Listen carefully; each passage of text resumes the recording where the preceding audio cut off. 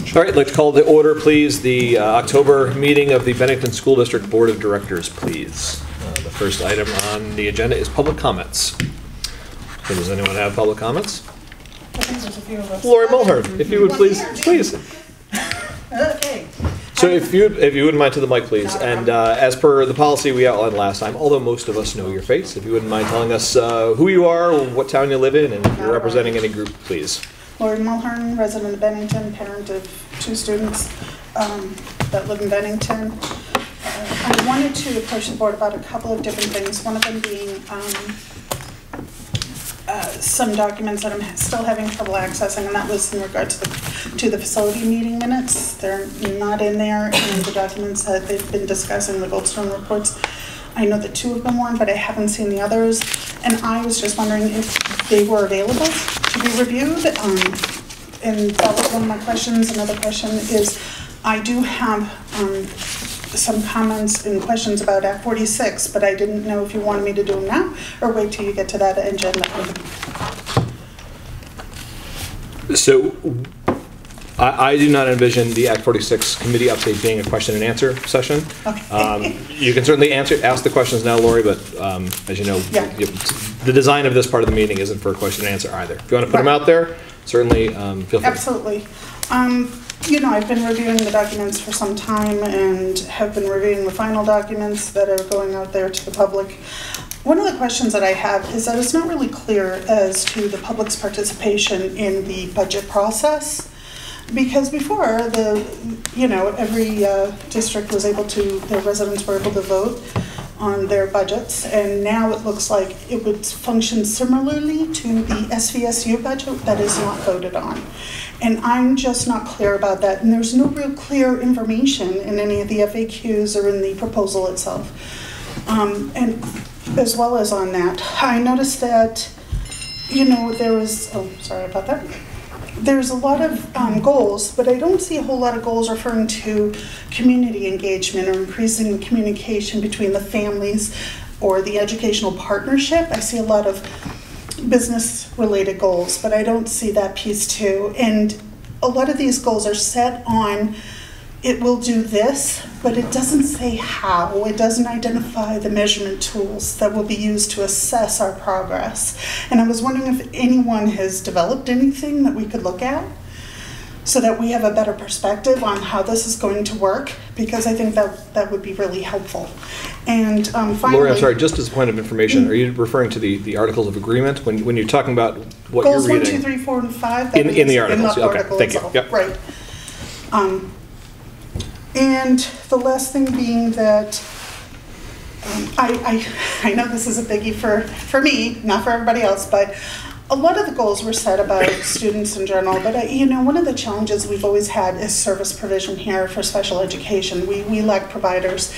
And really I'm hoping that, I'm a little disappointed that there's not anything related to, improving outcomes in regards to special education IEPs and 504s, even though it says something generalized about student performance. It's really not the same, and service provision is a biggie for us. And I'm hoping that somewhere down the pike, somebody will put a goal in there that says something about that. Thank you. Anyone else for public comments, please?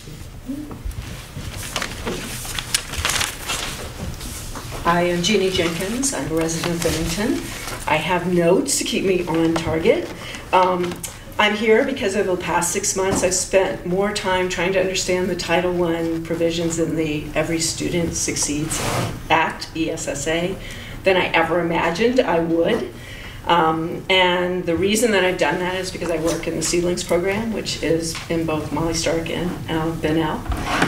So Title I governs the federal funds that flow to the states and are allocated to high poverty schools to provide supplemental academic support.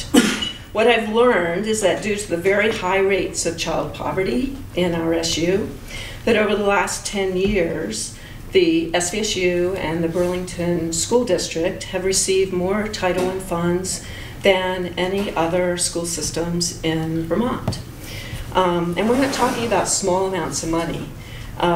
We've received, over the past 3 years, Each year, we've received a little bit more than $2 million in funding, so that in the last 3 years, we have over $6 million that has been allocated to help level the academic playing fields for kids in poverty.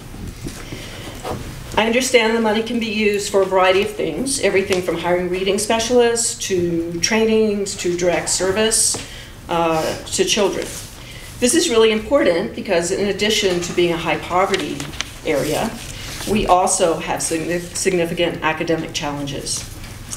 The reason I wanted to speak to this board is because there are very strong correlations to success in reading in 3rd grade and high school graduation rates and performance in high school. A number of studies have come out. Most recently, there's a 2017 study by the Annie E. Casey Foundation called Early Warning, !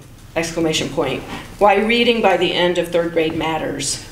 There are other studies that have come out. It looks like over the last 10 years, this has been something that's been explored quite regularly.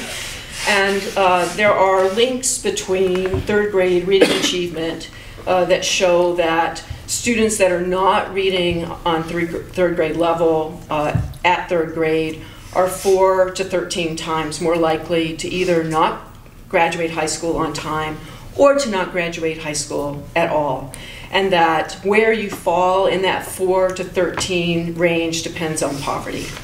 Okay, so the higher levels of poverty, the stronger the chances are you are not going to graduate from high school. As I'm sure you are all aware, the latest data that's available, the 2015-16 data for BSD, indicates that the overall percent of BSD students in 3rd grade that are working on grade level is 39%. To break that down, only 22% of 3rd graders at Bennell are reading at grade level. Only 38% of 3rd graders at Molly are reading at grade level.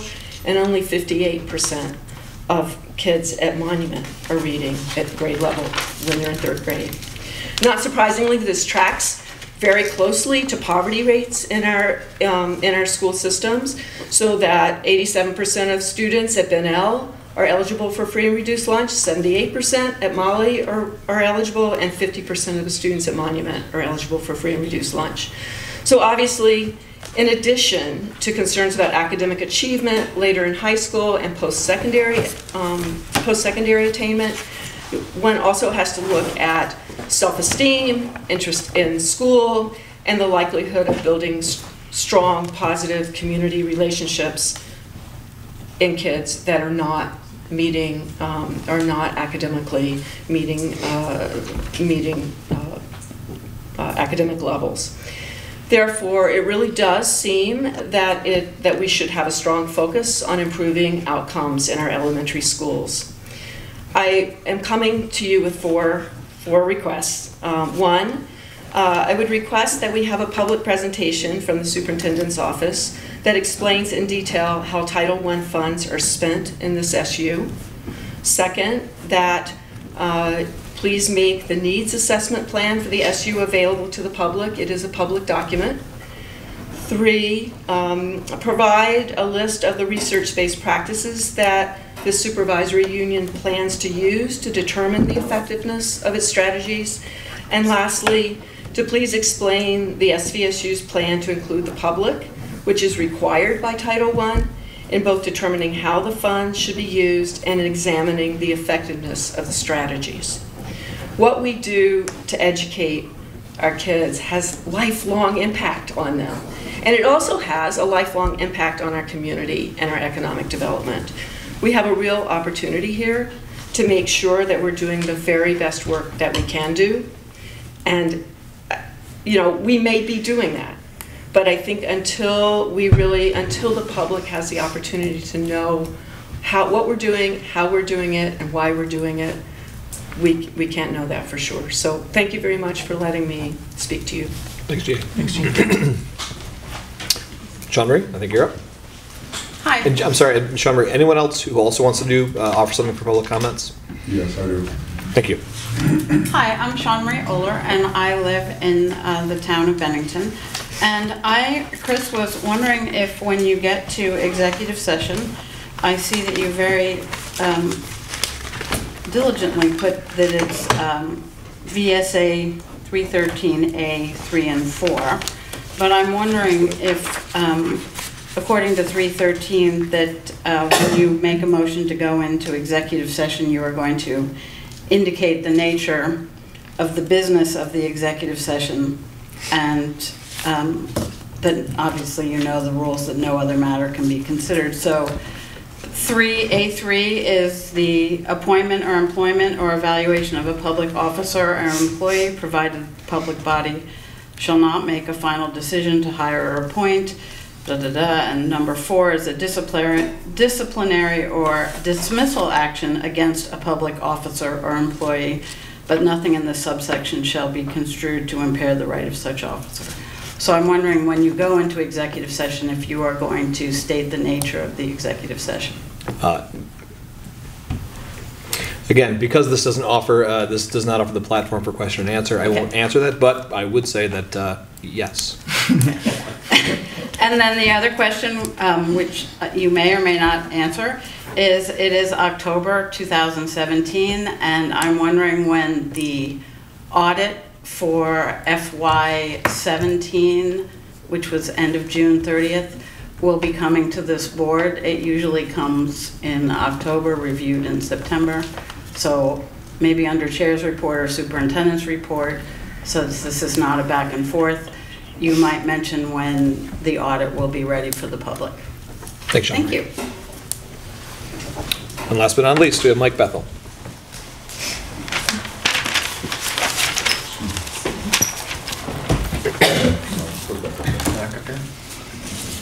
I don't know how to lower it. I'll lower it. My voice will carry. All right. I just want to question first. Are you going to have public comment? Are you going to talk about Act 46? Or are you just going to have a presentation by the Act 46 chair? So the presentation will be given as per the agenda, but I don't envision it being a question and answer session. Okay, so I can make my comments now about Act 46. Please. I hope people vote, whoops, excuse me, I forgot. I hope people vote no for Act 46 because this committee did not do its due diligence. It didn't study the alternative structure. It just went for one thing that individual, Mr. French, that they hired, brought forward. And they never discussed how much Bennington is going to be paying for all of the outlying districts' costs. Right now, we pay 68% of MAU's costs, but we use 68% of MAU's property, buildings, facilities. We send that many students there. We don't send 63% students to Shasbury, Pownell, Woodford, and/or North Bennington if they're a part of it. And my concern is for the taxpayers of Bennington, after a couple of years when the incentives supposedly are there and go away, we have no idea what the tax base is going to be in Bennington. None. And then the whole thing about closing schools after 5 years, they can move students around, 6th graders from the outlying districts. It just is rushed through. And the scare tactics being used by the chair and others, that the state is going to force us to do this, force us. The state isn't going to force us to do anything. The state will come down here if we don't do it, look over what we've got. And if we've done 85% of what they've mandated for Act 46, and Donna Russo Savage told me this herself, okay? After 2 meetings, she told me it. They would probably leave us the way we are, because we've already done that under Rick Pembroke, Bob Marcoux, Sean Marie, and Jackie Prue, and all the people that have been here before. They did a very good job with the financials. So I want people to know, in my opinion anyway, that they should vote no for this thing, because it's going to squirrel us all up, and all the things that Lori talked about and everybody else, we've made great advances, and we're not going to do anything with Act 46. And there will be things in the paper. I got things coming out that hopefully people will vote no on it. So thank you. Thank you. All right, very good. So moving on to item number 2, which is finances and facilities. There was a treasurer's report for August that was circulated in the board packets. Any questions or comments on the treasurer's report as it was published? Well, is this where we ask when the audit will take place? I think that'd be a fine question, Jackie. Thank you. Do you want? Well, I make a let's first. motion that we accept the treasurer's report as Yeah. in the packet. Okay, so so the motion on the floor is to accept that report. We'll hold Dr. Kelly's question off as a separate matter, but is there a second for the motion to accept the report? Thank you, Shayla. Any discussion on accepting the treasurer's report as published? Hearing none, all in favor, please say aye. Aye. Any opposed? None, so the motion carries. But Jim, can you address Dr. Kelly's report, please? Question, rather? I'm going to defer to Renee. The auditors are coming next week, but she can give you the timeline for that. Yeah, so the schedule that we got on last year, their visit to us to do the bulk of their work ended up being in October. They actually didn't complete their report well into the following year. I don't think we actually got our final audits until March, if not April of last year. We, of course, will certainly try to move them along, but yes, they will be here the week of October 16th to do the bulk of their work, and then, you know, it's up to them and their workload as to how quickly they can turn all We certainly those around. anticipate it's going to take a few months after they're on site before we have it. Right. Can I ask a follow-up question? Please. When did they present the last audit? What month? Varied by board. I'd have to go back and look. I mean, we were in budget season. I know we were doing that. I feel like we were wrapped up with Right. budgets Well, and we still didn't at have the audit. CDC, they presented it in March. So, to my knowledge, I've never seen it to answer Sean Marie's for here either. And it was March and April that I've had the audit present. The audit was presented in March and April. Maybe it's October that it's done and April that it's presented. Jackie Pruitt. We used to get the audit, like Sean Marie said earlier, we used to get it like December when we had a different company. Now that we went to this new company, we didn't get it until March last year, Renee. Yeah, it was later than what they had seen in Bonnie. So the previous company, I believe, came end of August, early September. Yes. That's when they would do their on-site audit and then take a few months to get back to us. But this company, which we're in our third year with, October 16th, they'll be on site. I mean, the good thing about having them come at this point in the year, though, is it allows us to do all of our posting back. So even well into July, August, and into September, we still have invoices coming in for the previous fiscal year. So all that needs to get pushed back. So if they had come and done their preliminary work, they're going to end up changing it all because of all the information that we're getting, you know, subsequent to their visit. So that's the only benefit in them coming later, is that we have everything completely shut down, closed up, and they can just take it and run with it. So. And a third question. Does the report, because I don't remember doing it, does the report tell you what Title I funds, how the Title I funds were spent? Because, yeah, it's in there, because it's a major fund is included. So we won't have that question for Sean Marie? It would be in the SVSU audit. Oh, it's not in the BSD audit? No. Because it's all of our federal monies are kept at the SU level. Chris? Yes, Jackie, thank you. Jeannie Jenkins had a good point. We really should have a presentation by whoever does it, how the money is spent, what we're doing, how we're getting there, and what the results are, so that when we go into budget season, which we should be starting right now, that we address the issues that need to be addressed. And we have been asking for this kind of stuff anyways. And I don't know whether this is the time to ask it or if you have an other at the end, but I'd like to make a motion based upon the questions that were asked today, especially on the test scores and and the spending of money for special students, that we form some kind of a committee that incorporates board members and people at large from the community and teachers and principals, so that we can look at test scores all together and find remedies and look at the money that's spent on each of the various components that we have, and thinking about shifting, or, and this is all pre-budget. It would be a pre-budget discussion. So in terms of what you're suggesting, so can you restate? Well, let's restate the motion then, because okay. I'm not. Please, yes. yeah. Sure. I'd like to make an agenda item, you should. Fair enough. Yeah. Okay. In terms of budget, so in terms of, since this still falls under the budget, finance, the idea of finance and facilities, I think it makes complete sense for us to have a presentation at some point based on what monies are coming in. I think that makes sense. I do know that there's an October 25th, I think, October 24th workshop for board members and the public at large to talk more about school finances, and I believe the superintendent will speak a little bit about that during his superintendent's report. What we began last month and has worked out, I think, for this month in terms of people wanting to forward me agenda items, but certainly that makes a lot of sense to put on the agenda at a point down the line.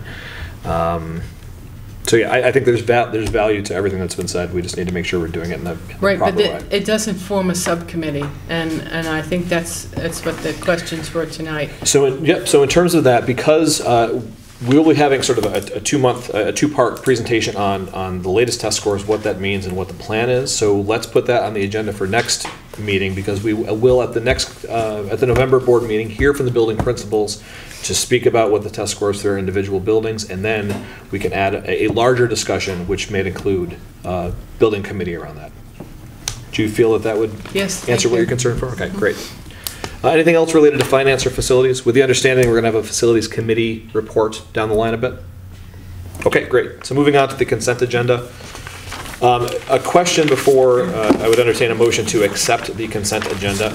I noticed that on the nomination for Mr. Davis, it spoke about the criminal record check not yet being completed. And I'm just wondering, what's the process for completing the record check, and what's the general turnaround time, please? It depends on the time of year, so we get an immediate response back on the background check from Vermont, but the fingerprint check can take anywhere from 3 weeks to 6 weeks, depending on the time of year. And we have no way of pushing that further. So. Is it fair to say that a Vermont criminal record check has been done? For Mr. Yes, yeah, that's an immediate. Right. Because that's computer check, so we get that within minutes. Okay. All right, so could I have a motion to approve the consent agenda, please? Motion. Thank you, Chayla. Could I have a second, please? Second. Thank you, Dan. Any discussion on the consent agenda? Yes.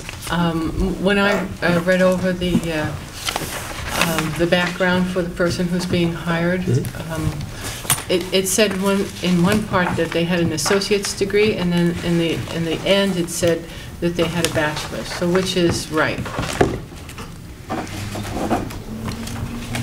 I believe the superintendent's consulting his records.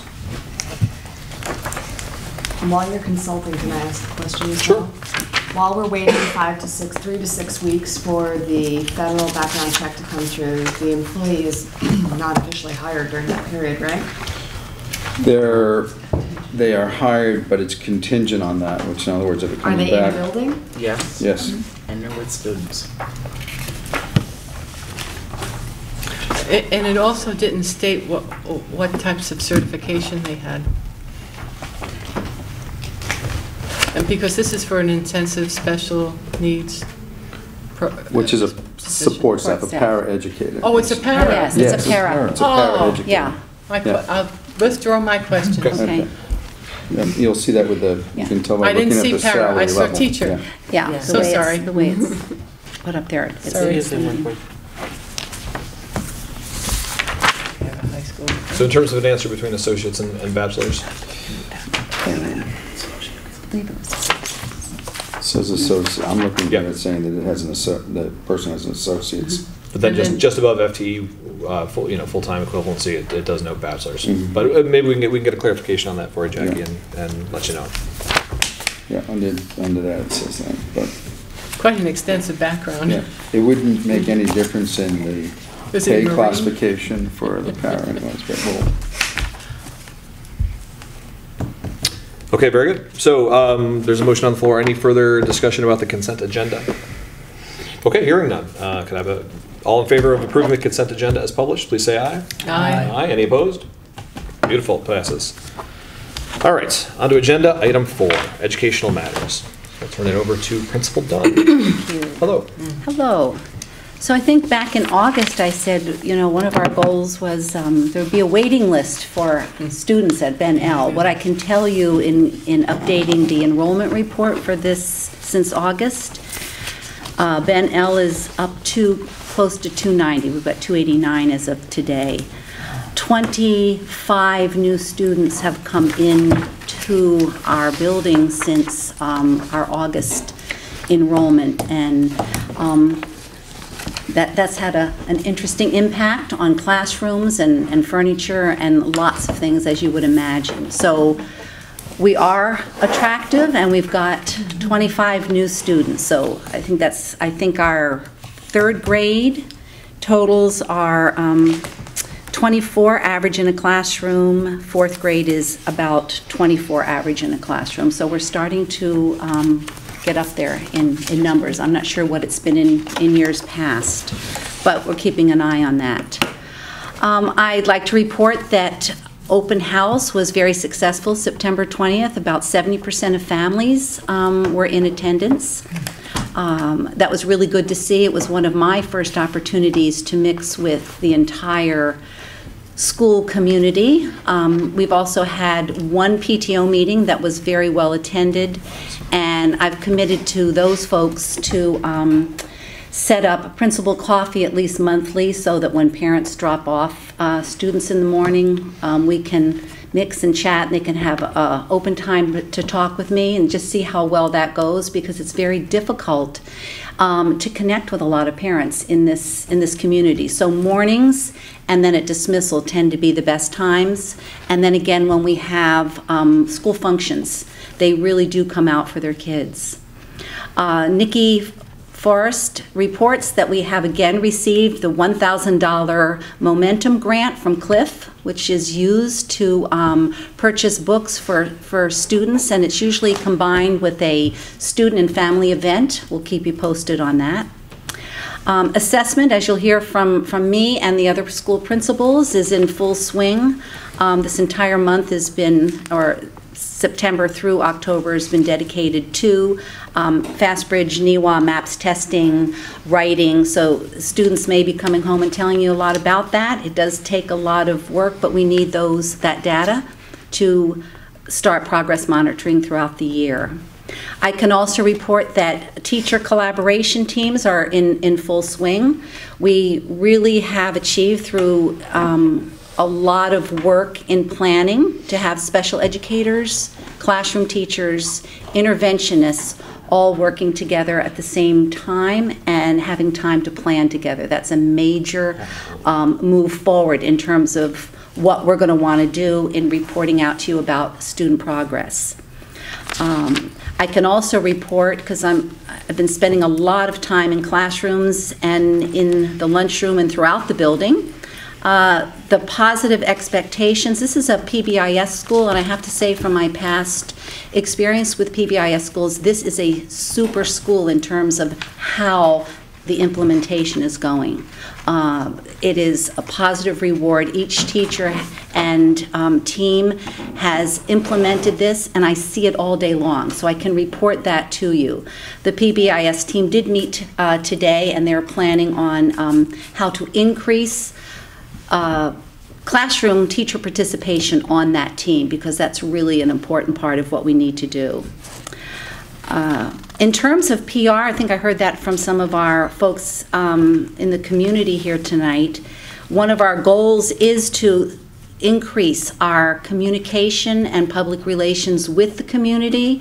Jerry O'Connor, my assistant principal, is working on Facebook page, and we're also working on a web-based, our website calendar is just, everything needs updating on that website. So I'm working with staff at central office who have a lot of control over that to work with me so that we can post for families what is happening in the school. Not just the assessment calendar, but events that they can see. And they have asked for that. I can see that we have a lot of work to do there. I would also like to remind folks, you're going to be hearing a lot about mathematics instruction and curriculum this year. It's a focus for the SU and for our school in particular. We will be working in both professional development and with our math coach, that's Pat Conway in the SU. And we've identified critical areas within the grade levels where we really need to pay attention. And I thought that I might share with you, just because this is an opportunity to actually do a little work about what are we doing with instruction. So in spending time in classrooms, in math classrooms in particular, I've identified what I will be looking for in those classrooms relative to excellent math instruction. So yeah, I can give folks copies of this if you'd like it after, but I think it's really important that I can see and teachers know that there is a clear focus on math standards, and they'll identify those standards for students. I'm going to particularly be looking for students engaged in learning. That's a real key piece. If student engagement, questioning strategies. I'm going to be looking for deep and focused teacher questioning, scaffolded and extending students' learning. I'm going to be looking for communication about math ideas. I'm going to be looking for posing and solving problems as an integral part of math instruction. I'm going to be looking for a focus on building understanding around math concepts. I'm going to be looking for varied representations of math thinking, not just the algorithm. And I'm going to be looking for ongoing informal assessment as an integral part of that instruction. So teachers will and have been receiving this indicator of what a good math instruction looks like in a classroom. So I thought I might share that with you so that you could get sort of an inside peek at the work that we do. I think also that, I wanted to celebrate with you National Principal Month. October's National Principal Month. And so I'm glad I was able to host the meeting here today. You will also know that I'll be sending notes, I call them notes from the field, out to teachers to just highlight the positive things that I'm seeing in classrooms, to keep positive feedback for them. So we are expecting modeling of what we do to be the same thing that teachers do in the classroom. So that's it from Bennell. Unless you have any questions? I have one question, and this is particularly for our audience. Maybe you could explain what PBIS is? Oh, thank you. I do. Yes, we use acronyms a lot. Positive Behavior Intervention System, and it is meant to give 6 positives to every 1 correction. That's really sort of the formula for it, and it operates on the idea of positive reinforcements, celebrations, and I think all of our schools have the same expectations, and hopefully, you're always at this end of the building when you have these meetings, but we have posters throughout the building, respect, responsibility, safety, and being ready to learn. Some schools vary a little bit in their definition. Thank you. Thank you. Thank you so much. Turning the floor over to Principal Cawley. Oh, hello and welcome to week 5, day 3. We're keeping track at our school and the kids are really getting pretty good at it. I wanted to first extend our thanks at Monument as a community and as staff for your wonderful card of recognizing what the staff had done to get everything on behalf of the board, Chris. getting ready for the new year. And it was a wonderful card. It was full of recognition, and we appreciate that. And we shared that, scanned that, and shared that to all of our staff members, even our itinerant ones, so thank you. Our attendance in September averaged 98% this month. Our school pictures have been taken, so we'll have some ID cards, and the kids will be, smiles were wonderful. We had a successful first stage 1 evacuation and shelter-in-place drill, supported by Vic Milani, our new safety director, who has been supporting us and helping us greatly. It's been terrific to have him as a person that we can rely on for questions that we still have. Our vision screening with the Lions Club also occurred, actually today, for our entire school. They have this equipment that is incredibly accurate and provides a result for a number of vision impairments for our children, free of charge, and it does it within a second. All they do is look into it, and in a second you have the results, which is wonderful. And they also do share that for any adult who wants to participate. We had a flu clinic conducted by Rite Aid for our staff members. I actually didn't get to participate, but hoping that I can get mine as a follow-up soon. Our after-school programming is up and running Monday through Thursday with 60% participation of our students. A variety of 11 options, including things like kindness rocks, fairy houses, football, flag football, and violin lessons. Really a nice variety for all of our children, and seems to be that everyone who wanted to have something to go to did get to do that. And I actually have these to share, so you have an idea of each of those classes. Our band and chorus groups have begun 100% participation. So if children aren't playing an instrument, they are singing in chorus, which is wonderful. I think there's 27, 28 children in band, and about the same in chorus. And we have our chorus for 3rd grade, and band is 4th and 5th grade. And I had the pleasure of hearing and sharing with the demonstration from Alice Music, and also the rental night that was at Molly Stark, so it was fun to see the kids so excited and signing up for their instruments there.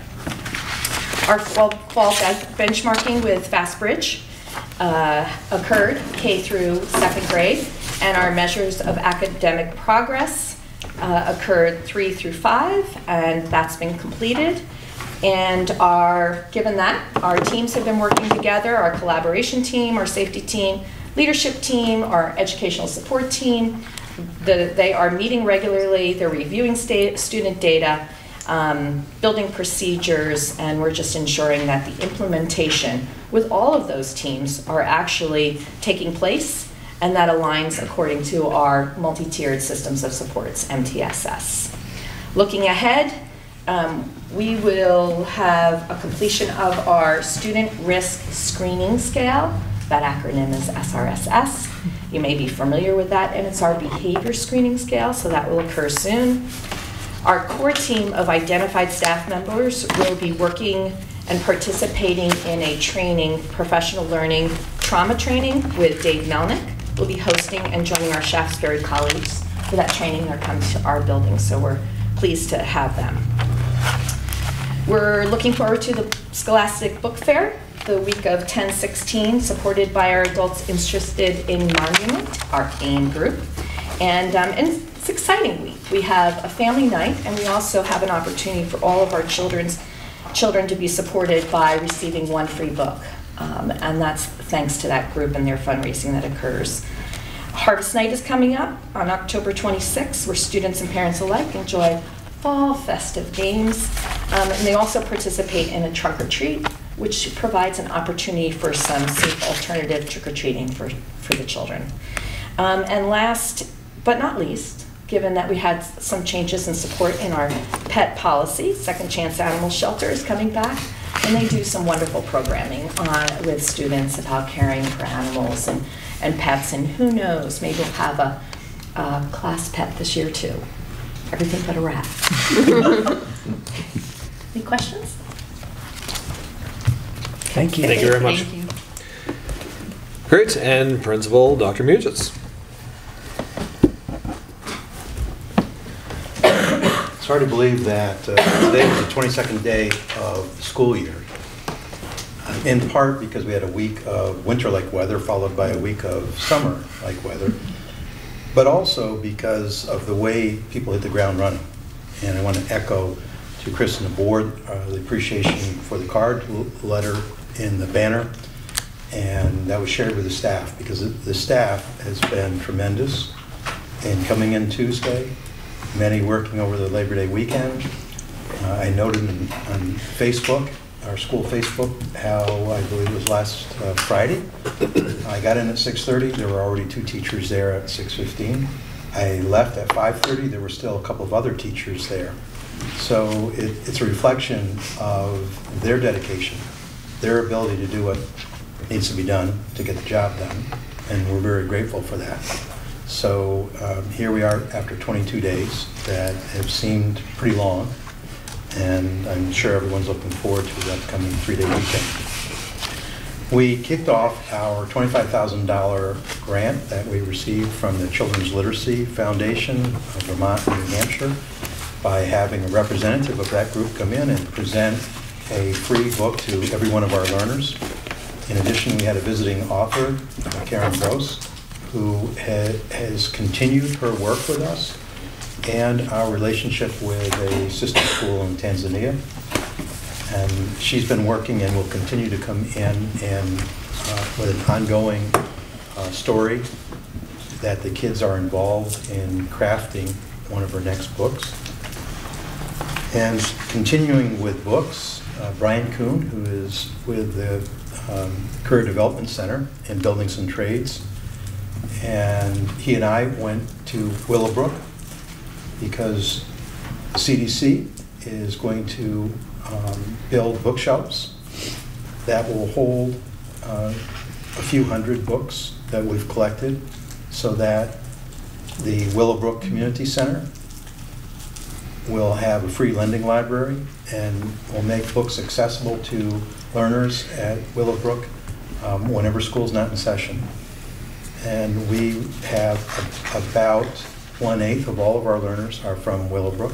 So we hope that this will be a good opportunity to extend their exposure to text and availability of books.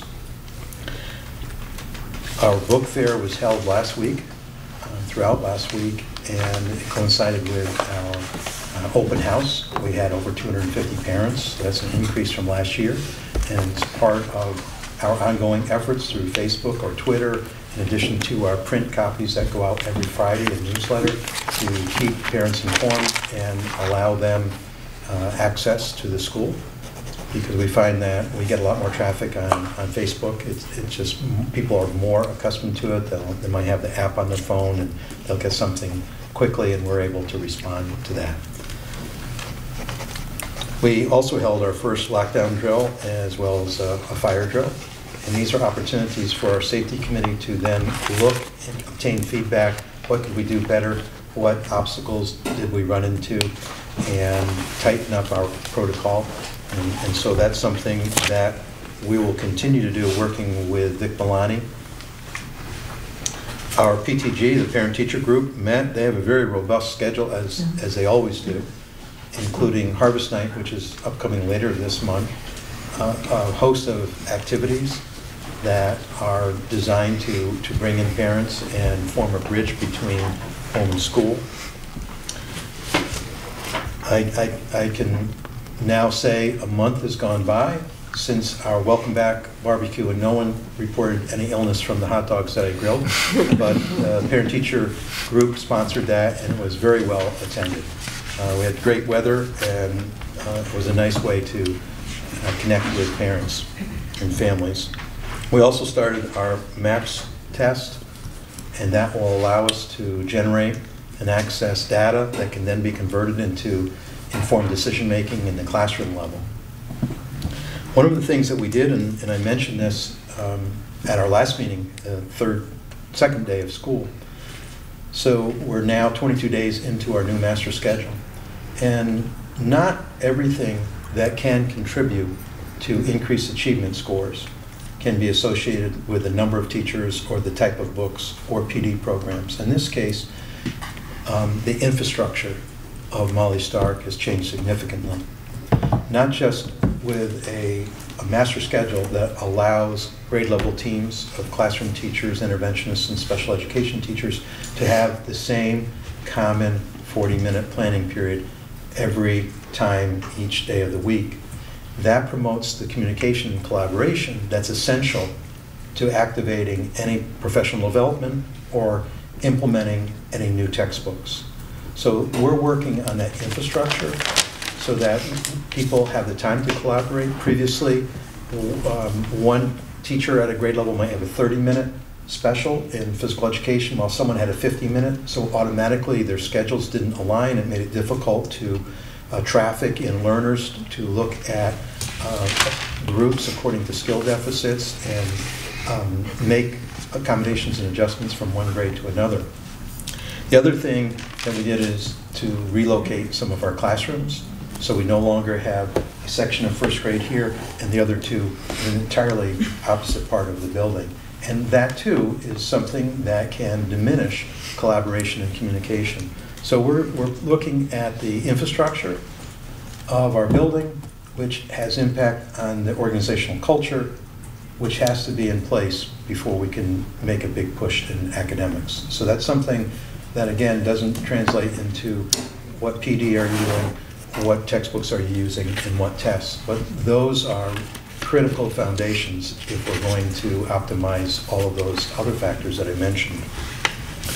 Our after-school program will begin next week.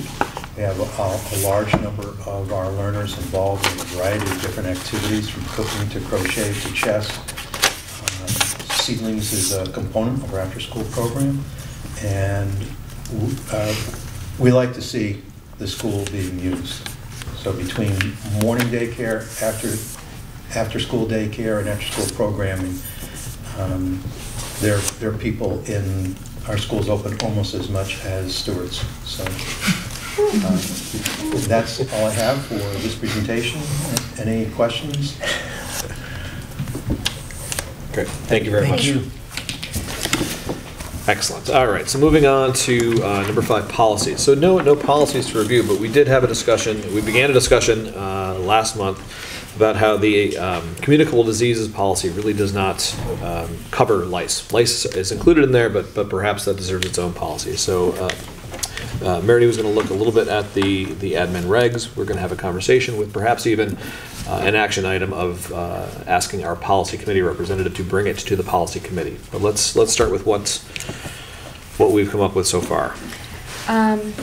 So just reviewing the policy 5140 for communicable diseases, the lice policy that we have right now is pretty limited. And as everybody knows, to convene a policy committee can take several years to have it go full circle and to have anything actually come of it. And I think there's a lot more people that know more about this subject than I do. I had a couple of ideas that I jotted down just from talking to members of the community, students and staff, on ideas that we could implement in the school right away that would be relatively inexpensive, but I think would have a lot of impact immediately. So I think my request, I think the most reasonable request would be to convene some sort of a committee to work on the admin regs and then also review the policy for the future, especially since it's not considered a communicable disease any longer. It probably deserves its own policy entirely. Just as a parent, I know that each time a child comes down with lice in my household, it costs $86 per child and 10 to 16 loads of laundry per child. And it gets extremely expensive. And that's somebody who has the money to spend $86 per child and has a washer and dryer that functions and can do 10 to 16 loads of laundry. In a family that doesn't have access, these can be things that are completely out of reach for them. And children are distracted in class. There's discomfort. There can be secondary infections. These are just the quick things that I discovered about it. So I think we need to look into it a little bit further and see if we can put something together to at least discuss admin regs with people that know more than I do. I have super easy ideas, inexpensive. We could purchase earbuds where each kid gets a set of earbuds and it has their name labeled on it, and we have a box of earbuds in the school that are spare. Cleaning of the headphones, moving hat and coat rack hooks further apart, zapper combs. Other schools are handing out zapper combs, basically. You know. So Mary, are you? There's ideas out there, and I'm sure there's better implementation ideas that can happen that are more practical. So are you making a motion that we convene an ad hoc committee to develop modified admin regs regarding policy 5140? I am making a motion that we have an admin regs review of the lice policy, and we review it, and then also go through 5140 and see if lice needs to be removed entirely. Okay, so is there a second to that motion? Second. Thank you, Chayla. Any further discussion? Dr. Kelly? When I sat on that committee where we took it out, because it was not a health hazard, the nurses gave a presentation, and they had like that much paperwork done on it. So rather than reinvent the wheel, maybe you could ask them. I have, actually. I started with one, and then I moved on to a staff member out in Shaftesbury to ask what they're doing out in Shaftesbury. It was the one in Pownell that had all the information. Oh, okay. So the first thing that I found to be interesting was that our school nurses, because they're not doing the checks as often as they used to, do not realize how much is coming through the building, because parents are dealing with it at home. And so they're not realizing what's going on. And Shaftesbury has some sort of a zapper comb that I have found, but the comb is expensive. And, you know, it doesn't take care of the washer and dryer piece. So I think there's a lot to be looked at with it. And but I do think there's some real simple, easy things that can be done within the school, inexpensive, and we can do it across the board. That way nobody's being singled out and nobody feels that, you know, I think it can be relatively easy, and then also reviewing the policy. All right, so any further discussion on the motion? So all those in favor of the motion made to convene a committee to develop further admin regs regarding lice, please signify by saying aye. Aye. Any opposed? Grant. So you should be clear that you'll present those to the policy committee. There is so you can create an ad hoc committee that will make suggestions to bring to the SVSU policy committee, where that would be then. So was that applied in the motion, Mary? It was not, because so my understanding is that we would convene an admin reg committee to come up with ideas. It's presented to the policy committee, and it can be amended. Right. But then the policy committee to redo 5140 and remove lice policy is a separate. But that's a separate issue. Okay. But the admin regs will eventually be incorporated by that committee, by the SU committee, right? Okay, great. So moving on to field trips. So there was a request to review, I think specifically from Jackie Prue, to discuss Nature's Classroom. But I thought it fitting to sort of expand it to talk about field trips in general. So we had a little bit of a discussion last week regarding policy 6230. Last week? Last month, rather. Thank you. Time flies, you know, it just seems like a week ago. We had asked Renee for some figures. She was great about getting them to us. So all BSD schools have transportation budget line items for field trips. Bennell has a transportation line item of a little over 2,000, Molly a little over 3,000, Monument a little over 1,000. Plus, there's a continuation in the current budget of $25,000 being allocated specifically for Nature's Classroom for the 3 schools. And reading from Renee's email. And during our final budget meeting, the board added $50,000 into the budget for extra field trip transportation, which is to be divided up between all 3 schools. Can I interrupt you for just a Please. minute? I don't think Edie was here last year, so she doesn't know about this thing. It's for 5th grade. I'm familiar with Nature's Classroom good. because Yes. Send That's why I kids asked this week. So we can certainly have a conversation about Nature's Classroom. I know that at least one of the BSD schools is in full throw in terms of fundraising. But something occurred to me while I was thinking about this, and that although I personally have had a son go through Nature's Classroom, and he had a great time, as did members of his class. Nature's Classroom is a business, though. It's a privately owned business. So it strikes me that the board should not be setting aside money specifically for one business. If it's a line item, if this business is contracted with the SU, then by all means, we know there's a process for that. But it occurs to me that since we're going to be moving into budget season soon, I am all in favor of allocating money for field trips. I think it perhaps puts us on shaky ground if we're specifying the business that we're only going to allow a certain chunk of money to go to.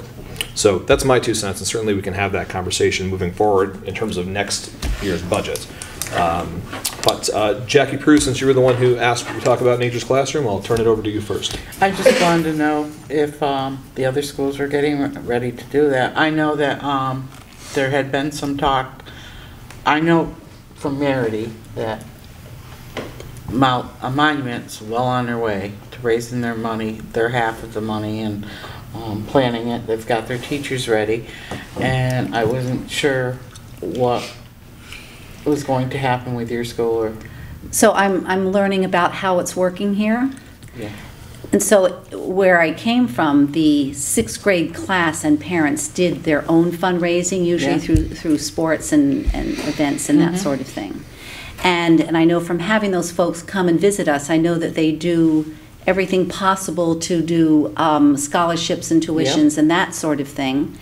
And in looking at sort of the challenges that we had in making everything equitable, I was thinking about, we called this field studies. We had it connected to the curriculum, and it was only for 1 grade level. And so the idea of putting it into the school budget as an instructional line item that would be for field study for 5th grade was one of the brainstorms that I had come up with, because the fundraising is a tremendous burden in some communities, and it really does depend on what we think the learning advantages are of this program. And I found the learning advantages to be extremely advantageous to the group of students I was working with last year. So that was just another way of looking at it. No, at Bennell we have not done anything about fundraising for this, because I know last year that you weren't here, so you don't know, but I know last year that Jerry O'Connor got involved late in it, but he did, there was a couple of teachers, they weren't on the 5th grade level, but there was a couple of teachers that volunteered to go and support the children. And they helped, Molly Stark and Bennell parents formed a group together, and they raised the money that they needed to raise. And you have to raise, it's approximately half the money. right. So I'm on the Nature's Classroom field study for Monument School, and I had sent an email at the beginning of the school year, I think it was the first week of the year, to everybody that I thought were integral players in each of the different buildings, to invite them to work with Monument, because while I've never done the fundraising for the program, all the previous parents prime us for years in advance that you are going to have to buckle down and really work. And it is no joke. We are working every single possible day to get a bake sale out at the Monument, to get a bake sale up at the Welcome Center. We've got a GoFundMe page. So my email had just said to everybody that I thought would be interested in potentially discussing it, even if we didn't want to work together, would be to brainstorm ideas of what Monument has done in the past to raise the funds. And up until last year, Monument raised the funds in whole. So I'm told it was $11,000 just for our school to go. And it's extremely time consuming. Yes. And there is some real fundraising fatigue that goes on with the parents that are involved. So now that that has essentially been cut in half, it's still a hustle. But we have a parent group that has convened, and we are working 10 o'clock last night. I was emailing with another parent and working on GoFundMe pages and trying to find volunteers to do a bake sale today, which we ended up not being able to man. But it's a lot of work. So the offer is still out there. If you have a representative from Bennell or from Molly, vice versa, wrong principal, sorry. We're happy to talk to you guys and give you the ideas that we've been given in the past. But we're up to about $1,000 now, and my personal goal is to have this almost completely done by the end of winter. I would like to personally be done because it's a lot of work. And I just might also add to that, since there is a transportation line, that is a significant amount of money that will not need to be raised. Right. I'd like to ask a question. Please. One of the things that happened last year when we talked about this was that schools choose whether they want to do this or not. That this shouldn't be, as you stated, because it's a money-making opportunity for a company, it shouldn't be the sole thing that we look at. And maybe we should look at our 5th grade students and ask that team or that school to decide how they want to spend that money, rather than for the board to say, you spend it this way. And I just want to mention, I have been asked by 2 parents at Molly, but I told them I wasn't helping them fundraise this year. I spent many hours last year getting this going. But Andrea, who was the head of all the fundraising last year for the Bennell and the Molly group, will advise one of the parents from Molly if they go forward. And that we've taken advantage of that as well. We have parents of previous grades that have given us their what raised the most money the fastest, what had the most bang for their buck, school dances, and right now for us it's bake sales and trying to utilize our tourist traffic as much as we can. So was the expectation that all 5th grade students would go? And for all 5 days, because there are different options for the well, trip? That's what we started out with last year. It's entirely up to you. I'm Really not going to fight this battle anymore. Yeah, I mean, I think that parents need to make that decision, really. I mean, whether they want their child to be away from their house for 5 days. But I think that Molly, Stark, and Bennell have to, as a school, decide, with parents' involvement and with staff involvement, whether they, as a school, want to participate this year. Yeah. That probably should be a decision made sooner rather than later, as the fundraising is kicking in and what direction the school's going to go. Because I know it was the first year, so it's tough to make a judgment on participation based on a year, and it was late, but We had 22 of 64. But Bennell had most of their students go. So it goes back to what Dr. Kelly mentioned, that it could have been unique to that year, but we may be giving something that the kids don't want. The kids that didn't go had field trips to local field trips and programs at Bennington Museum, the Science Museum in Schenectady, the State Museum in New York State Museum, and they had an alternative every day. The kids who went really enjoyed outdoor classroom, the nature's classroom. The kids who didn't go enjoyed what they did, and I think that already there's an expectation that Molly Stark is going to Nature's Classroom, and we did speak to a parent who asked about setting up a meeting to have someone from Nature's Classroom, which we did. So we're set up November 2nd that Nature's Classroom reps would come in, and I think that we're going to extend an invitation to Bennell Thank you. and Monument to see if they want to meet in Molly Stark and have one big presentation. But ultimately, to Chris's point, that not only is it to a business, but there are other alternatives too. There are other providers, and if we were going to buy a new math textbook, I think we would probably look at more than one. So there's the notion of, is it solely Nature's Classroom as opposed to outdoor education on the other side of the lake, or any number of things. Ideally, it would be nice if there was a facility like that in Vermont that would keep the money in Vermont. The other notion is, do all 3 schools have to go? Do they have to go to the same place? And you know, I'm mindful of an explanation of a dog food company that had invested millions and millions of dollars in a new product, and they were losing money, and it didn't work. And the CEO convened all the department heads. What did you do in sales? Well, we increased sales, we put salesmen out. How about marketing? We had coupons, we had discounts, we did this. How about our nutritionist? It's got the right vitamins and this and that. Well, then if everyone did the right thing, why are we losing money? And it was an intern in the back room that raised their hand and said, maybe the dogs just don't like the food.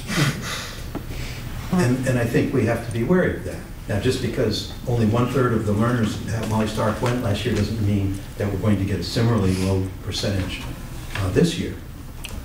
But I think that in retrospect, we moved ahead before we knew if any staff members wanted to go and before we knew if the kids wanted to go.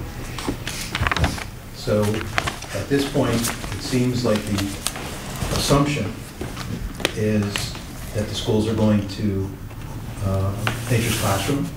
And when I spoke to the parent who I think indicated that they've been contacted from someone at Monument, that she reached out to see what evenings that they could come down, and we agreed on November 2nd.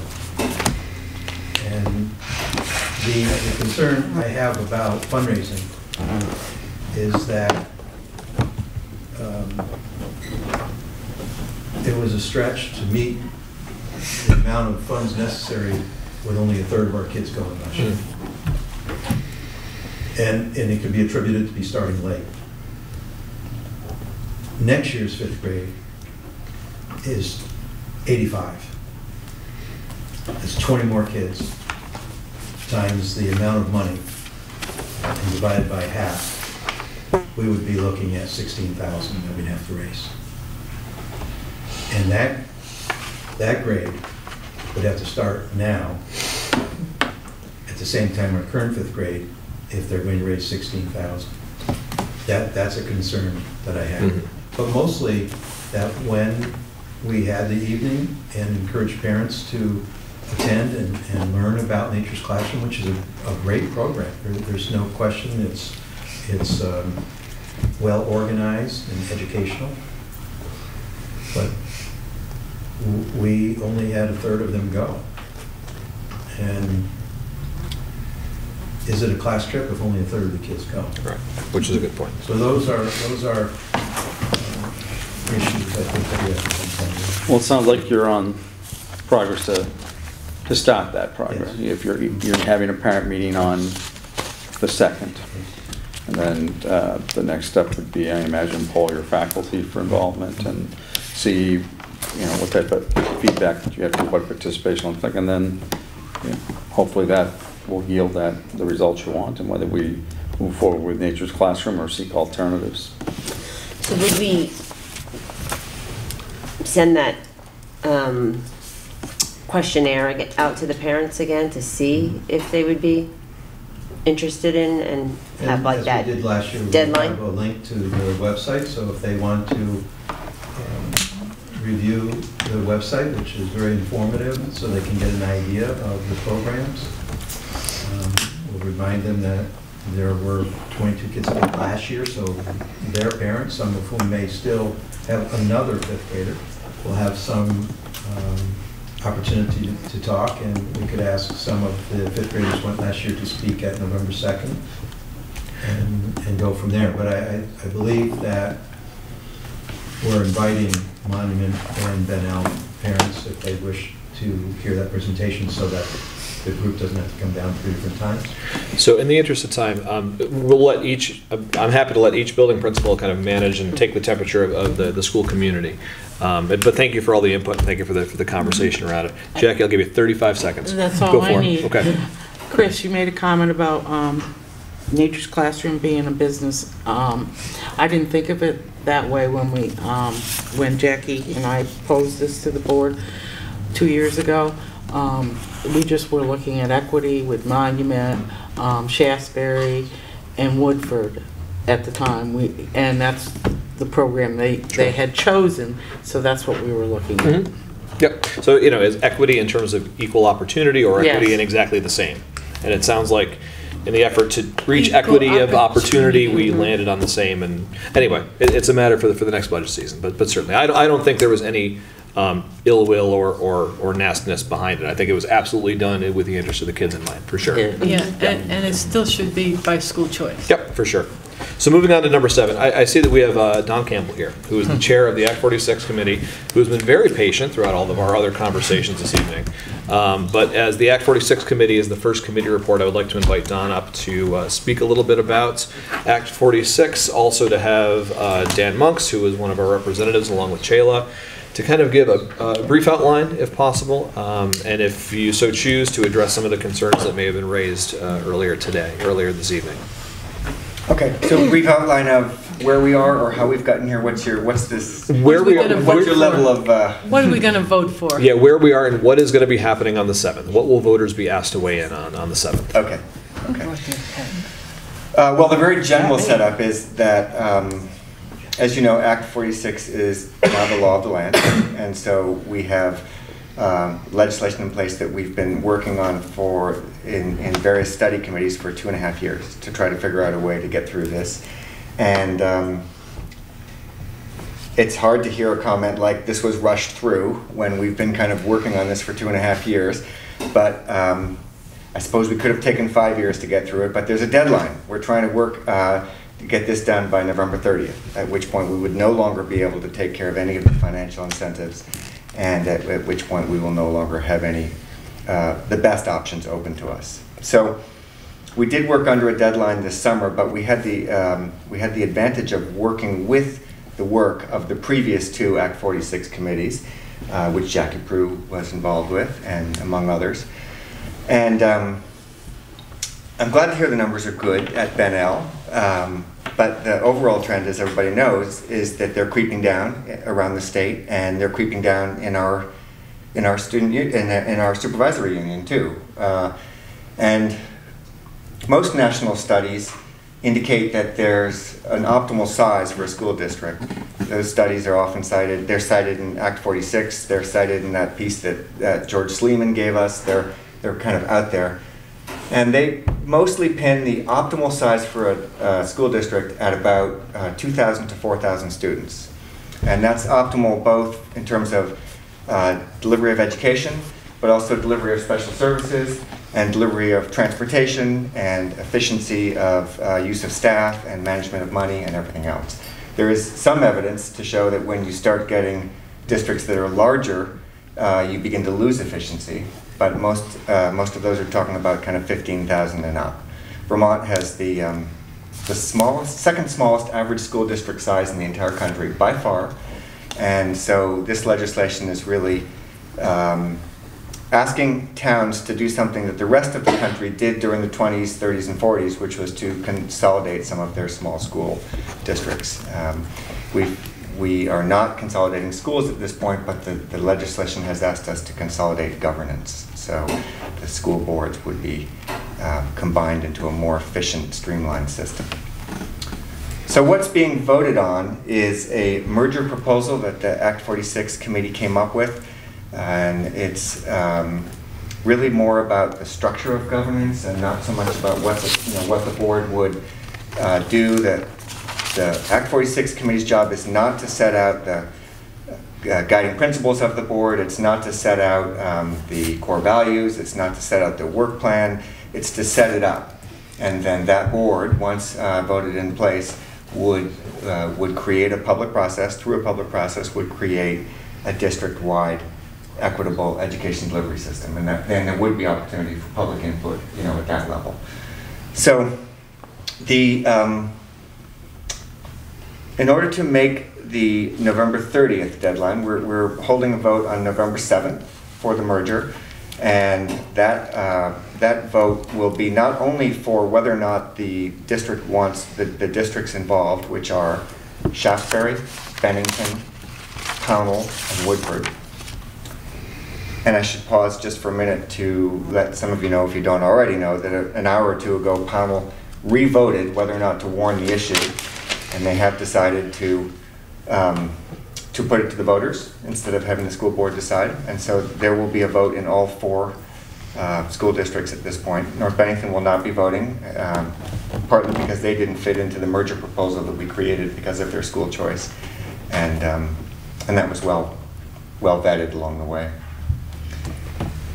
So we'll be voting both on the merger proposal, but we'll also be voting on directors for the new district. And this new district, it's a little bit awkward the way the setup is, but by statute, we have to vote on the directors at the same time as we vote on the merger proposal. So it would have been nice if we could have voted on the merger proposal first and then voted on directors, because why put everybody through running for director if the merger is not accepted? But by statute, we have to do them together. So petitions are out for people, and I would certainly let this board know and have you let the people you know about this, that petitions are out for those director positions, and what one needs to do is pick it up from the town clerk of your town, get 30 signatures from people in your town, and bring that petition back to the town clerk by October 10th, which is next Tuesday. And I know a number of people have taken out petitions already, so we know that there are a lot of people that are working on getting their signatures in case the merger does happen. So I don't think I want to go into a long dog and pony show about why the merger should happen. I think that it's pretty clear that the state is very, very, they are clear that they are going to merge into efficient scale school districts. And so I realized there was a comment at the beginning of the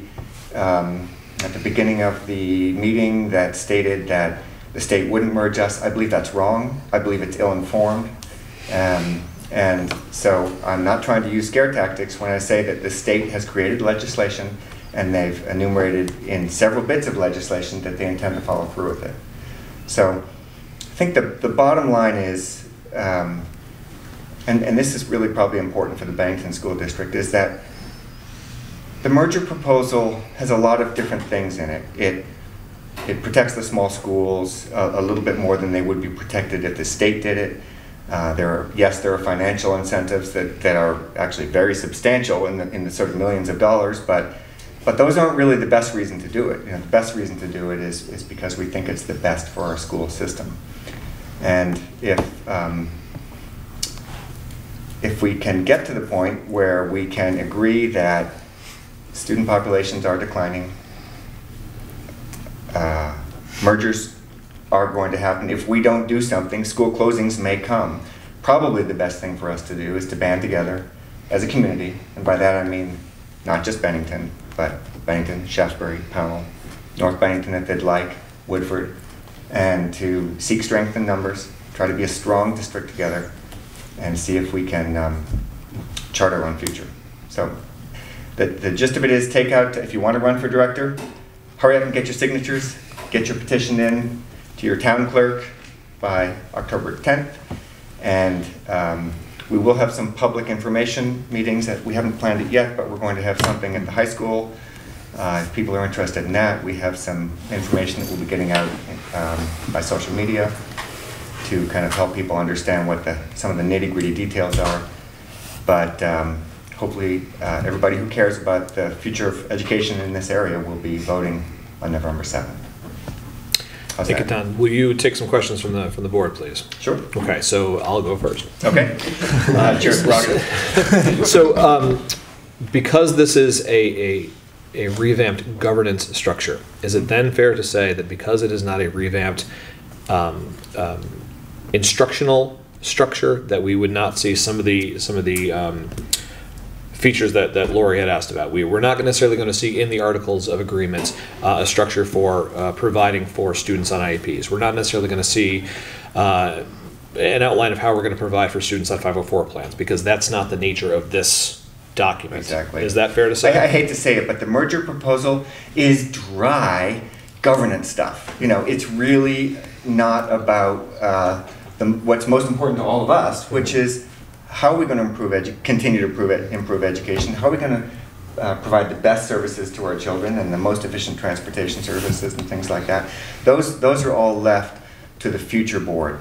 Just in the same way that the Mount Anthony board, which is in existence right now, managed many of those things. This newly formed Mount Anthony Unified School District would potentially wrap all of those issues in and hopefully create a better, stronger system. But that's not for the Act 46 to decide, right. And we're not qualified to decide it. There are, as you know, there are school board members on Act 46 committee, and there are citizens like me who aren't really deeply involved in the education system, but have become so because it's so important to our community for so many other reasons. And so is it also fair to say then that there's nothing in Act 46 that would address how ESSA will be applied, how state statutes will be applied, how standardized tests will be applied? None of that is going to be addressed. So there's no worry that just because it's not listed in the Articles of Agreement doesn't mean the schools don't have to do that. That's right. We weren't right. able to address some of that stuff. We did slip in a few very minor things which the Agency of Education allowed us to put in, and one of them is a yet to be defined inter-district school choice. So there would be some ability for students to move within public schools in the newly formed district. So say you're living in Shaftesbury but you work in Pownell, and it's more convenient for your child to go to school in Pownell, you would have the ability to have the student go in Pownell. Or say you're in a school system and you're not happy, it's not working, the teachers aren't working for you, you have an opportunity to work within the system to easily move to some other school, make a lateral move to some other school. Details of that haven't been worked out. They're tricky, transportation, a bunch of other things, but we were able to work into our articles that we would like the new district to offer this. If we're going to combine finances and we're going to combine governance, then it feels like not a big thing to ask that people could have the flexibility to move within schools if they'd like to. Thank you. Question? Yes. We already share much of what goes into governance. For instance, the teacher contract. We all shared that. And we share special educators. So I think it's just particularly money and how we support schools, which is affected. The other thing is, you talked about student mobility, but is there also teacher mobility? Because in the last contract that we signed off for teachers, we said that if a teacher was teaching in the BSD and then moved to Shaftesbury, that they would carry their longevity with them. Mm-hmm. Yeah, that's certainly one of the attractive points. I should probably get Jim to speak to that. You want to jump in? I'll take that one. That's going to be subject to contract negotiations, because we have a unified contract, but there are provisions that would have to be renegotiated. But certainly, the Act 46 Study Committee has promoted that as a positive, that staff can be transferred between school systems. You mentioned special education. Because they are currently SVSU employees, they can be, but that's really the only employee group that can. So, but we see that as a positive to be able to shift and share resources that may be an attractive way to get teachers, particularly specialists, when you're offering somebody a part-time art teacher job as opposed to maybe a full-time art teacher job that we can share easily. We do some sharing now, but it's a complicated payroll issue to share people. So in many ways, this would be a bonus for us. Well, that's the hope, and that it would lead to not only more better working conditions for teachers, as it has in Chittenden County and some of the other districts that merged early, but that it would also lead to greater job satisfaction for teachers and the possibility of combining part-time jobs, as Jim said, into potential full-time jobs, but deploying teachers in other places. It also leaves open the possibility, although this is subject to future motivation on the community's parts, of creating the phrase people know as magnet schools, but essentially having different schools become good at different things. So you might have one school that's particularly good at computer science, and if you're really good at computer science and your school's not strong at that, you have the ability to kind of move over there. Or music or language. Well, the structure of all elementary schools currently are pretty much the same, and that's what Don's referring to, what was discussed at many of the Act 46 study committee meetings, that individual schools can have a individual focus. That certainly would be the hope, but as Don pointed out, this is the Act 46 study committee. They can give a charge to this new committee if and when it's formed, and certainly show what the intent of the Act 46 study committee was, but they can't impose that on them. We kind of set up the bones, and then the new district board would put the meat on it and make it. And then there's a 5-year abeyance, so to speak, for closing schools, correct? Right. So we had a lot of conversation about that, and this is another one of those ill-informed points. So the people who are saying this proposal is designed to close schools are dead wrong. Okay.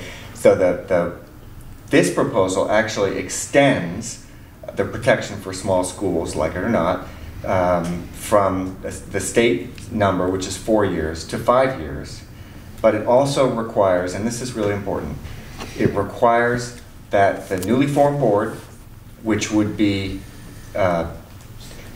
distributed the same way the Mount Anthony board is, a portion of the same way the Mount Anthony board is, that they would have to vote by a 75% supermajority over 2 years to close a school. So effectively that means it would probably be about 7 years before a school could be closed if you could get a 75% majority of that board. Now if Bennington has 4 votes and Shaftesbury has 2 and North Bennington has 2 and Pownell has 2 and Woodford has 1, I think the position of the Act 46 committee is it's a very strong setup that's worked well for MAU over the years, and it represents all the different communities adequately. Now, Pownell doesn't have the same vote as Bennington, but they have enough of a vote that they stay at the table. Same for Shaftesbury, same for North Bennington. And that this balance that was struck in 1975 and has served us well since then can continue to serve us well. Yeah, I almost think we're a forerunner of what happened, but I could be wrong. How about subcommittees? For instance, could Shaftesbury have a little subcommittee and they bring their concerns to the board, and Pownell bring their concerns? Yeah. Many school districts are setting those up that have been merged, are setting them up so that there is a forum for them to be able to kind of communicate. Community advisory committee. Community advisory that's committee. Wonderful. Yep. And so scare tactics go both ways, right? That there's this sort of notion that this is a mega board and that nobody's going to have a voice anymore, but that's just simply not the case. If you have a board of responsible citizens, that's been competitively elected, because a lot of our boards seats go unopposed, or people get written in, because we have so many board members. If we have one board of really high quality, very concerned individuals, and we have these advisory committees in the different towns, there will be a lot of opportunities for input, and there probably, hopefully, will be a lot more input than there is now. I enjoyed reading Tim Scoggins' piece in the paper about having gone to Shaftesbury meetings for a year or two, and he was the only person there. So I think I think I local enjoyed reading control. that Shaftesbury board does whatever I tell them to do. So. Yeah. Local control is important to all of us, but it depends how you define local control. I consider local, and I think the Act 46 committee has come to consider local our friends and our neighbors that live in Shaftesbury, Pownell, North Bennington, Woodford. That to me is what feels like local control. So, and if all this merging goes through, if the whole thing gets merged, I don't know what it is in real pupils, but equalized pupils, it's something like 3,200 students.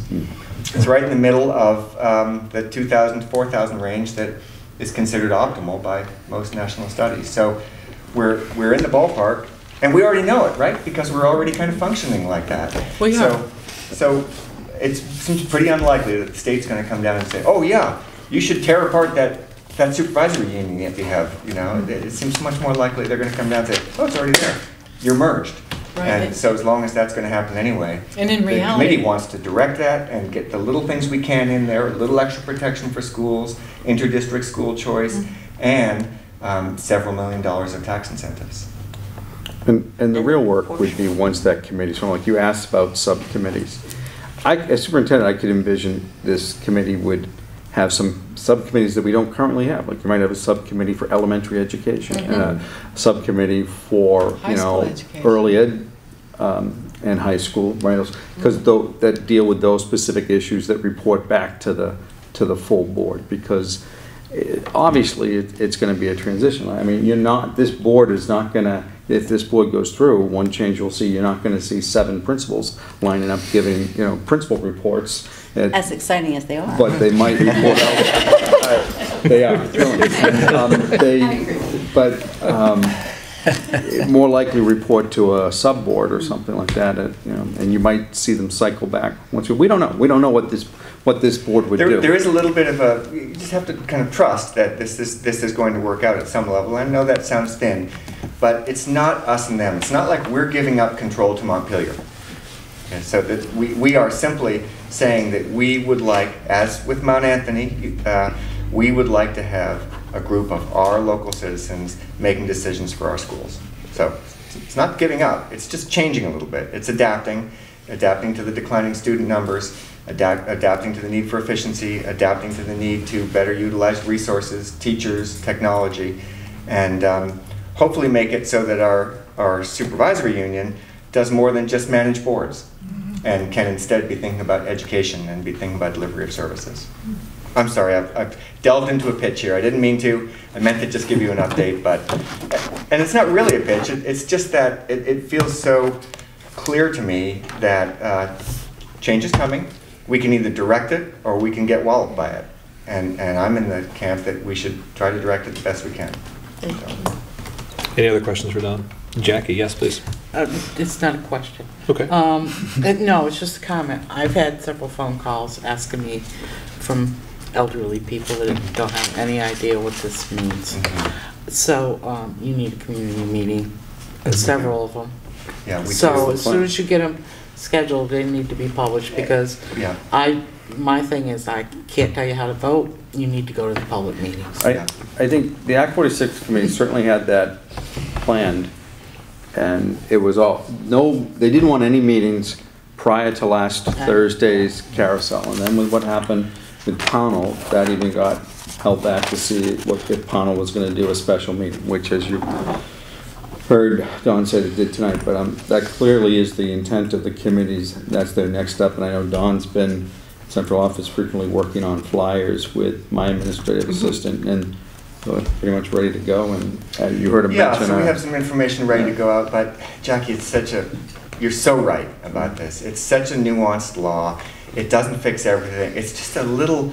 It's an improvement. It's a step along the way, but it's not a big, broad change that that everybody can immediately understand. It's, as you know, from having tried to lead the committee, right, for so long. I mean, you did lead the committee, and there was so much uncertainty along the way. It was very, very difficult. Complicated looking ballot. So it's very complicated looking ballot, multiple pages. You can't just walk into the voting booth and read it and vote. You really have to do your homework ahead of time to understand what it's about. So we are going to try to put out summaries to let people know, what the gist of it is.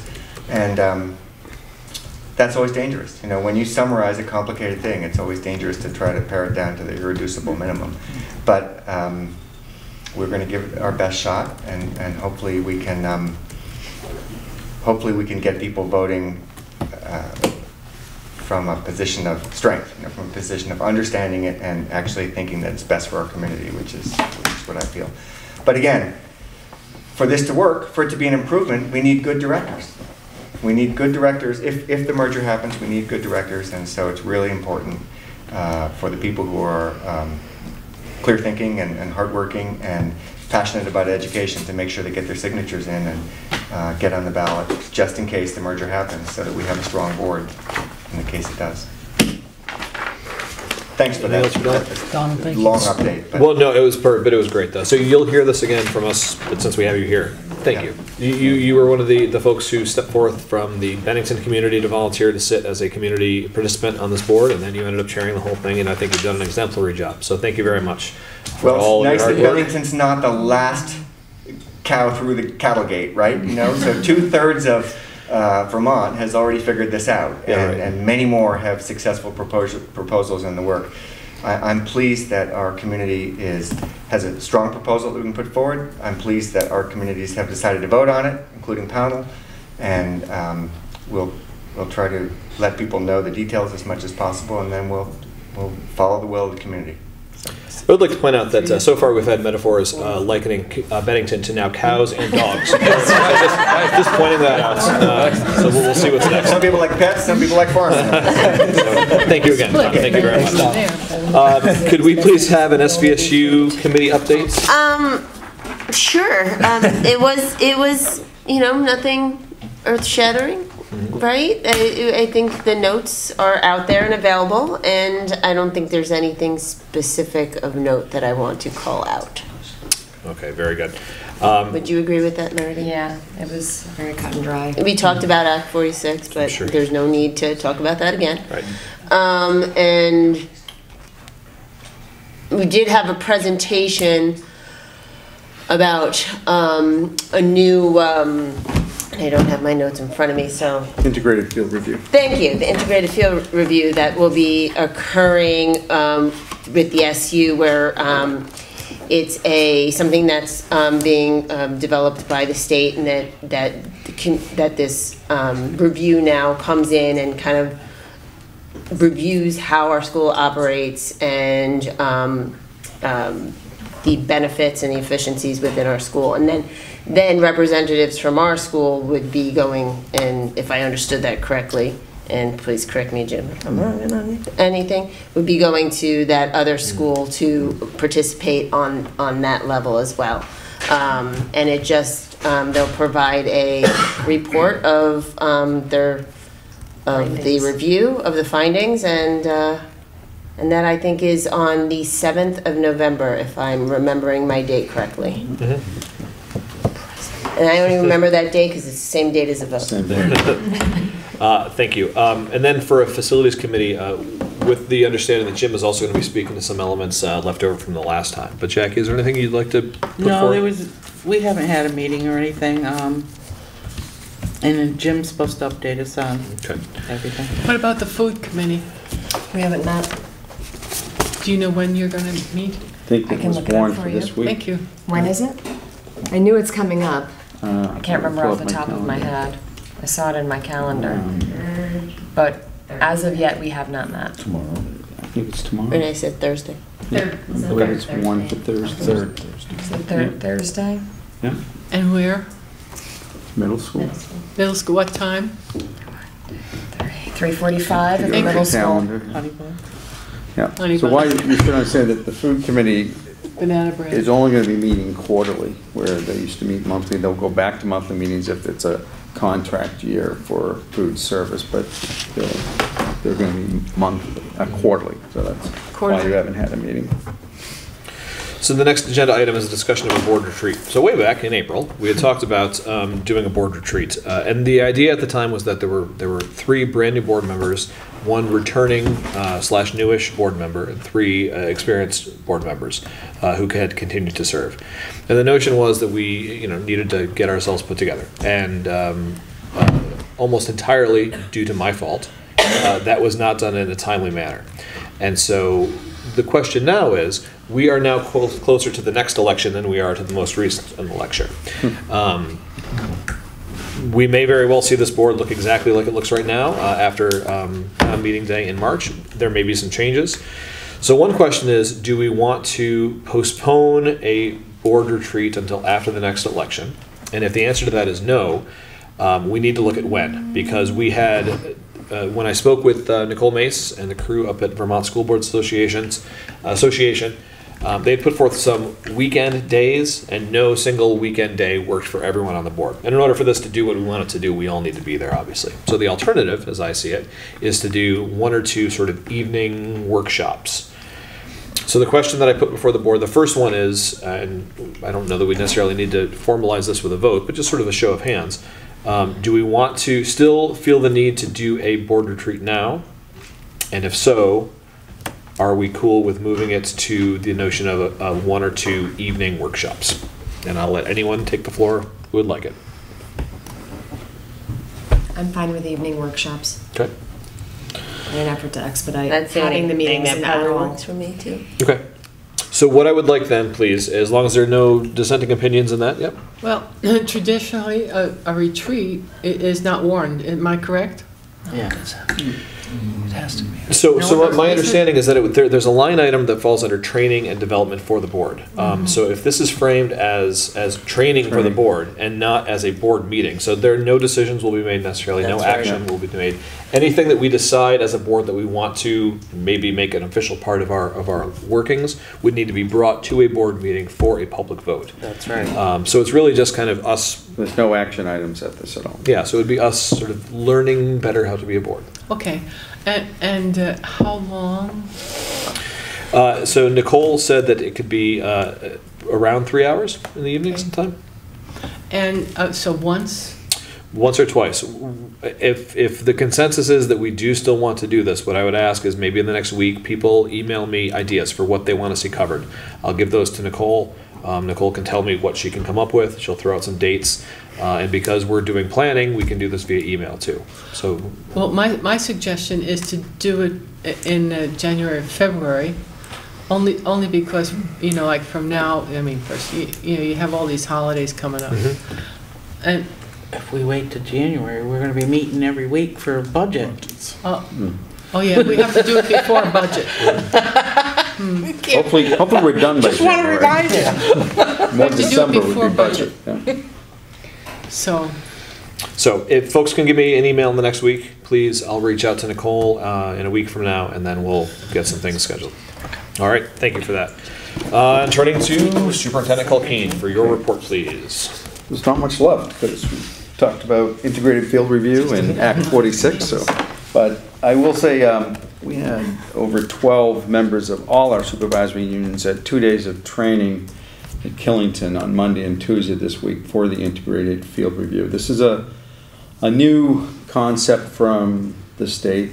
Those of you may be familiar with what a NEASC evaluation is, which they come in, New England Association of School and Colleges, usually with high schools. They come in, they send a team in of educators, each one focusing on a certain aspect, you know, administration, physical plant, curriculum, staffing. So it's similar to that, only it's pre-K through 12. So I don't know, there was, I estimate well over 100 Vermonter educators there Monday and Tuesday. You're right, this was training. So for us to participate in this training, we also have to agree that we're all going to go and do an evaluation of another school. And those are different days. So November 7th, they're coming here. Some of our educators will be going as early as this month. I'm slated to go, I think, November 21st to Battenkill Valley and spend a day there doing theirs. And then we generate reports from our site visit following a set criteria that gets presented back to that sending school. Vermont AOE piloted this last year with other schools, and they were pleased with the result, and now moving forward. So we'll see how this goes, and you certainly will get that report also once we have it. So that'll be, as you mentioned, November 7th, the same day as the vote, but that really shouldn't really impact because we won't be doing much on that.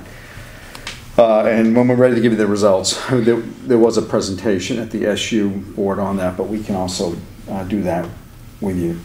I have nothing further really to act on Act 46. That was a very thorough presentation.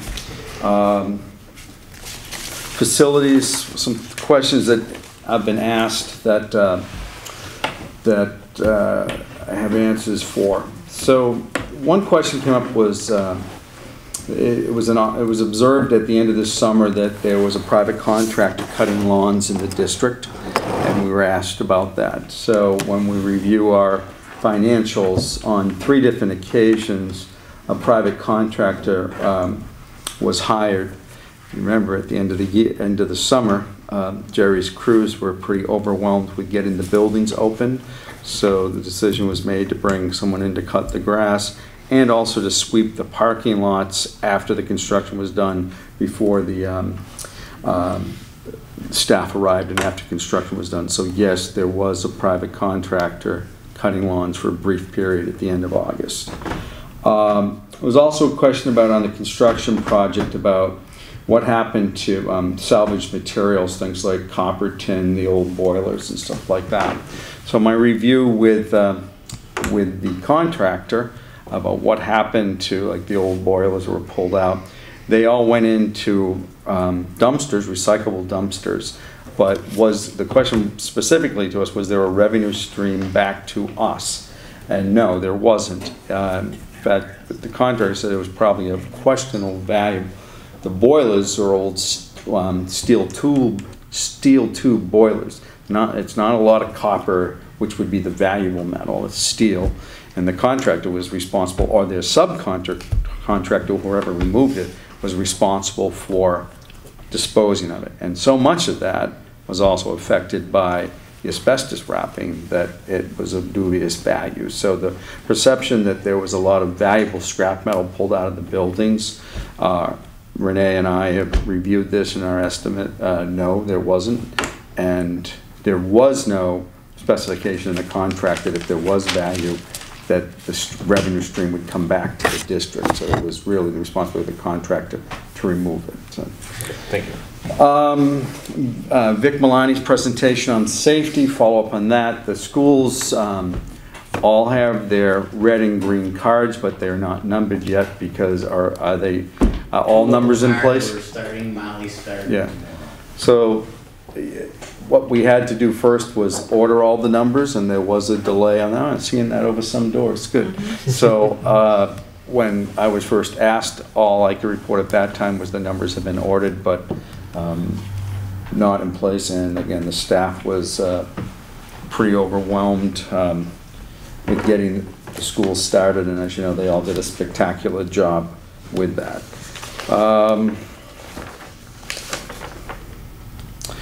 The punch list, for my estimation, that I was asked about the VSD punch list when we reviewed that.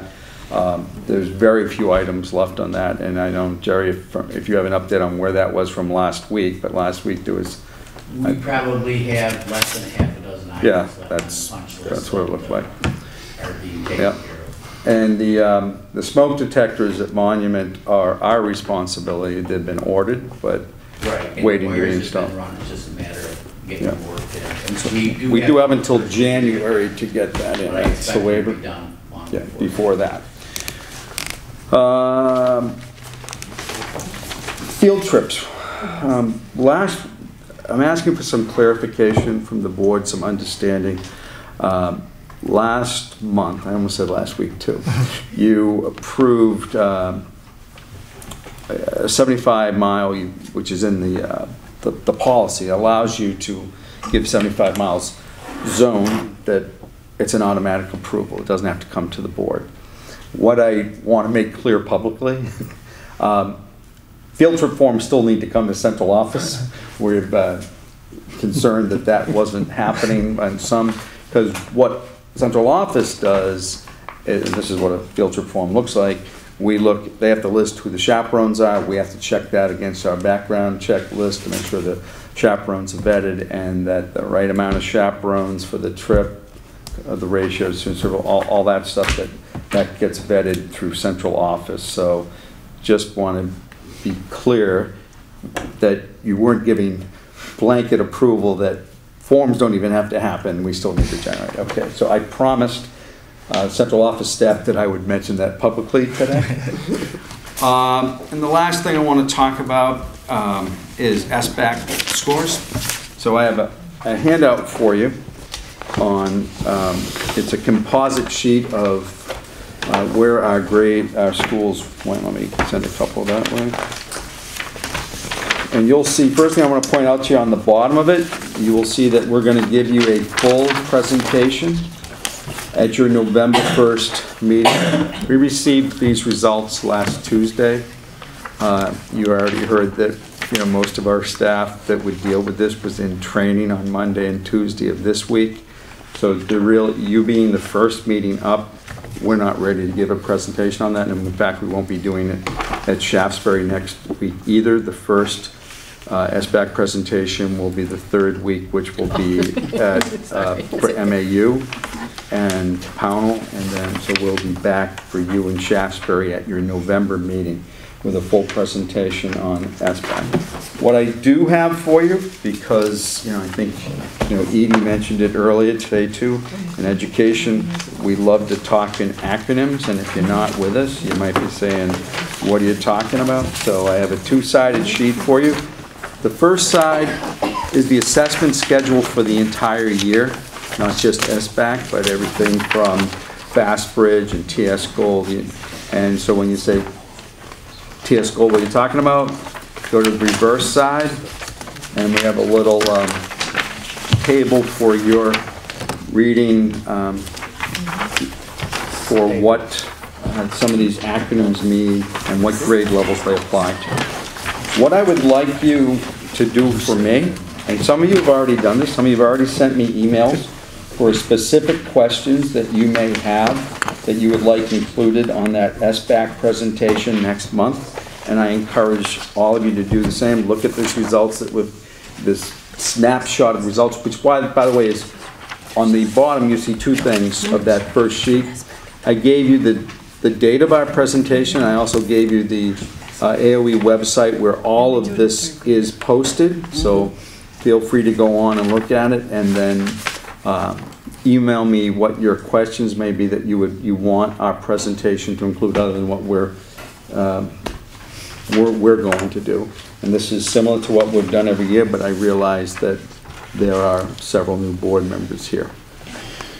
The other thing that I want to expand on, your chair mentioned, but October 24th, 4 o'clock, 4 to 6, we're doing a workshop, a budget workshop for board members.